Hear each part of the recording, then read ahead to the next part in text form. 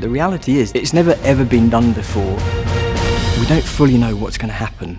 Playing in the dark is just a natural way to kind of immerse you in the world and get you super focused. It's sort of like you're drowning out all of your other senses. Everything is just kind of closing out around you so that you can bring this experience to life. Vantablack holds a world record as the darkest material ever made. A lot of people online actually don't think it's real. And the first time they see it, they're surprised that it is just so incredibly dark. When Activision got in touch with us, we were really excited, just seeing how we can enhance that gamer experience. So Vantablack is the darkest man-made substance on Earth. It's just a crazy, like, weird idea, but then like it's perfect because as game makers, we're always in the pursuit of true black.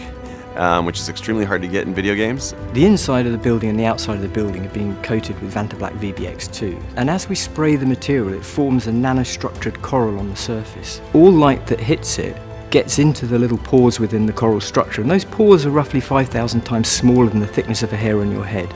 It bounces around and then it can no longer escape, so it's effectively trapped. And that's why the material looks incredibly black from all viewing angles, and that's why you get these void-type effects.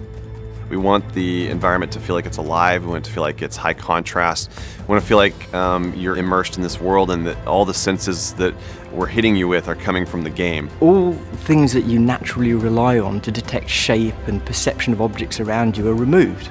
All that's there is the monitor and the game in front of you. It's like being in your own personal world where you're just completely focused on what's going on the screen. No interruptions around you, just perfect sound and perfect vision. This is kind of the perfect opportunity for us to partner with someone who can really show off the game in its fullest contrast and fullest vibrancy and color. The reality is, this is the first time ever it's been done. So the moment that first person enters the house, we're all going to be really interested in understanding how they experience it, the emotions that are generated by it, and really how they interact with the environment.